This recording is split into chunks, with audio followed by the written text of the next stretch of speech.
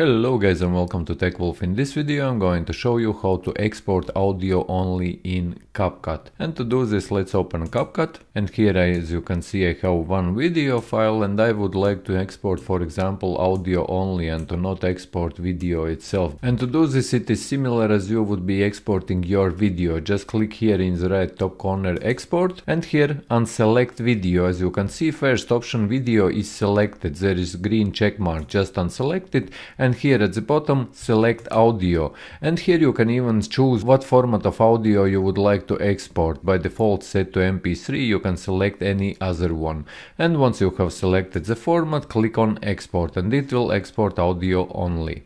So yes guys, hope that you found this video useful. If you did, leave a like, share this video, subscribe to the channel if you are new, and see you in the next one.